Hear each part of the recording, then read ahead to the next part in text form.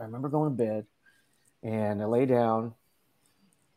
I wake up in the middle of the night, and this never happened in my whole life. I remember right before I went to sleep, there was like light shining in the curtains that I could not make go away. The curtains weren't good enough to like block out all the light, so street lamp was coming in. So I was there was so much light in the room. I finally fall asleep. I wake up, and I'm in like complete pitch blackness, just complete darkness, and to the point where I'm waving my hand in front of my head, and I can't see it. So I'm going, all right, I had to have fallen asleep in a safe place, but I can't remember. Like, woke up with no memory. So as I'm laying back down, I go, I'm in a bed. I can feel a bed under me. So I'm just going to lay down and go back to sleep. I have to be in a safe spot. And as I turn, I see an apparition of a woman standing above me, looking down at me, it seems. She's got blonde hair, and I can tell because it looks like there's a light coming from above her and shining onto her shoulders and the hair. So it was either red hair or blonde hair. And I can see that. And there's just nothing in the middle. It's just complete blackness in the middle of her face and body. And it didn't seem threatening at all. And I thought it was part of a dream. And so I just kind of like fell into sleep and went, I don't think so. And I went to bed. Next day, I wake up and I go to the makeup trailer to go to work, which is at the hotel. And Chris Pine is in the makeup trailer because he's playing my brother. And Chris Pine is telling a story to the makeup lady. And he's going, last night I saw a fucking ghost. Now I've just walked into the room and I'm going, I should listen to this and not say anything until I hear what he says.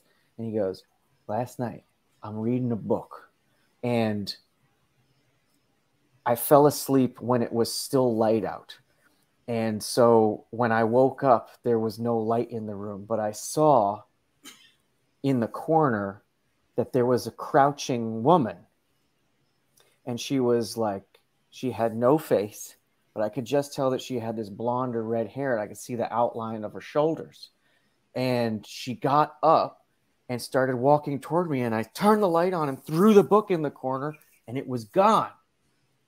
And I said, dude, I know you're not going to believe me, but I saw the exact same thing last night in my room when I was going to bed. I wouldn't have even told you because I thought it was part of a dream that I had, but she was standing over me. He's like, what? And then we realized like our rooms were separated by a wall. We had 2 hotel rooms right next to each other. I didn't even know that beforehand, but we were like, oh my God. So now we saw the same ghost. So it's been like corroborated. Yeah. Wow.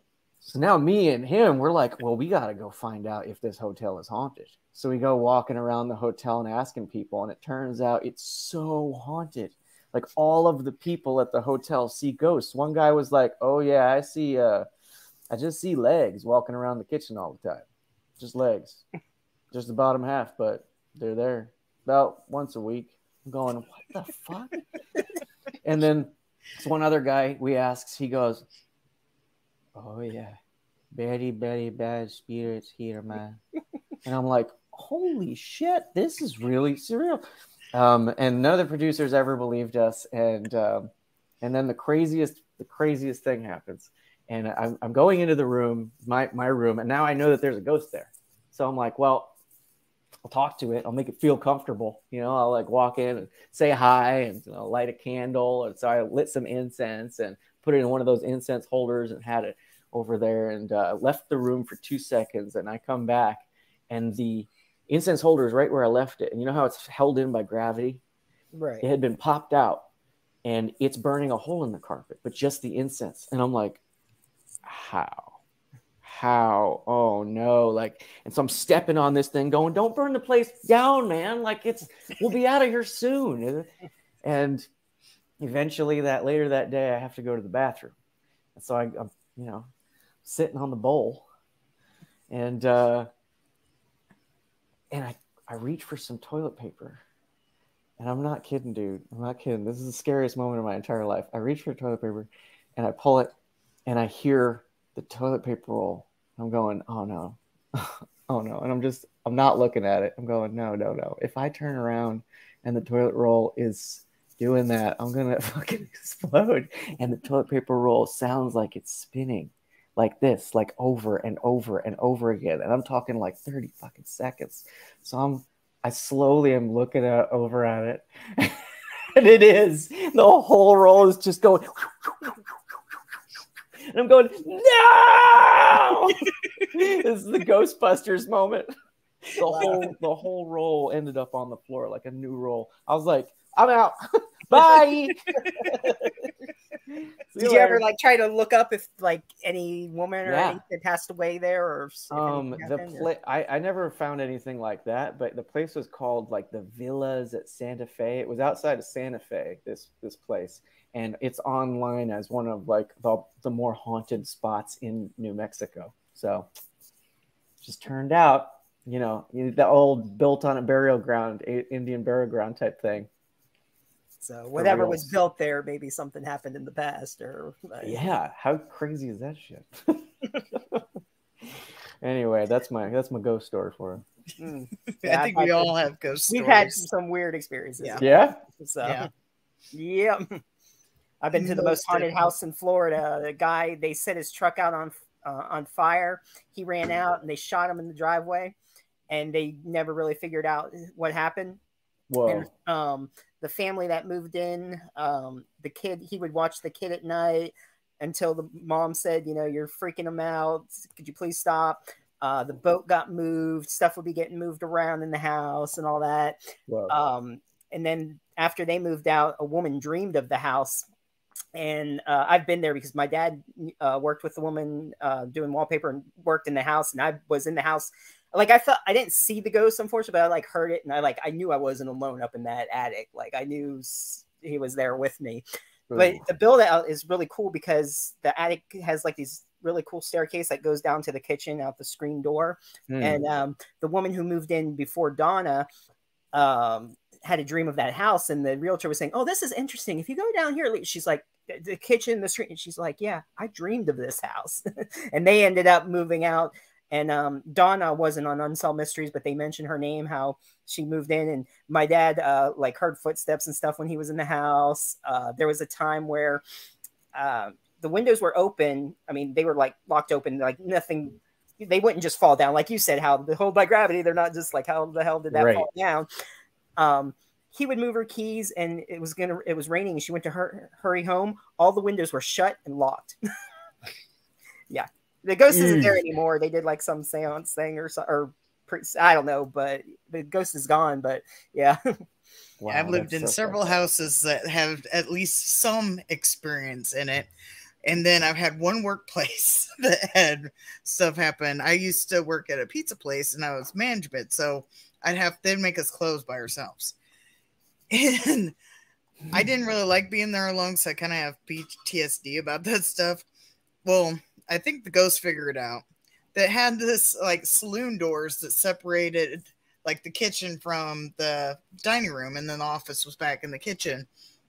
Everybody be gone, and I'd hear the saloon doors open and shut. I'm like, hell, I'm ready to go. Like that's when it's time to leave. I don't. Yeah, when you're at work alone and it's the end of the night and you hear something like that, I mean that's shit your pants time. Yeah, especially not knowing, because I had like a real person like come into my workplace. Well, I won't get too into the details because I've talked about it before, but came into work while the store was closed, and that's kind of what gave me the PTSD. So I never know, is this real or is this a ghost? Is this real? So I was like always on edge at night. I was like, I don't like this. Oof. Yeah, I worked overnight at a Flying J gas station Pilot. I don't know if you heard those. They're all over. Oh yeah, totally. No, I'm a cross country traveler. So then you know, many a Flying J.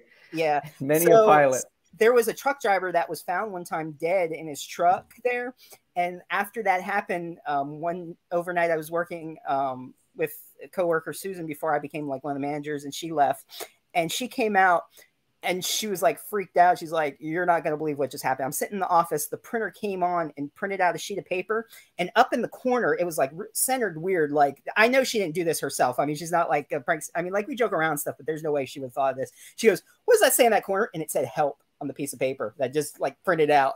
We're like, she's like, "Okay, this is really some fucked up shit going on." That's awesome. That's scary.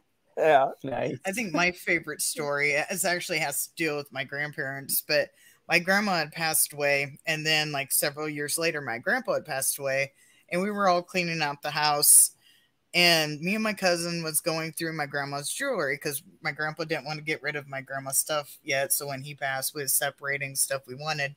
We was going through the jewelry, and my cousin came across this piece of jewelry. Forget what it was. I think it was a necklace or earrings or something.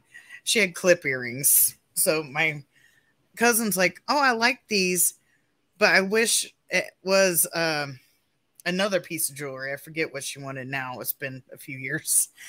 And we looked all through the jewelry box for a matching piece because sometimes grandma had that. Looked all through it. And I was helping my aunt like clear out the whole house. My cousin was only there for like a day or two. So my cousin went.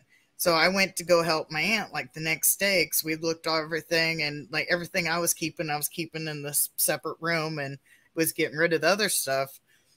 And I went into the room that I was keeping my stuff in, and there was a dresser in there. Sure enough, that piece of jewelry my cousin was looking for was just sat on the dresser that we looked everywhere, could not find. That's like Sixth Sense. Yeah. It's like, you know, the ghost keeps moving the butterfly hair clip or whatever. Yeah, my grandma said she used to see my great grandpa in that house too after he passed, but I don't know. And I gotta say the biggest thing that it taught me was like, hey, ghosts are real, dude. Like, you don't have to believe in them. Right. They're there. Yeah. That They'll exists. make themselves known if they want to make themselves known. Yeah. You definitely have that moment where you're like, I have to include this into my understanding of the universe now that I've seen it.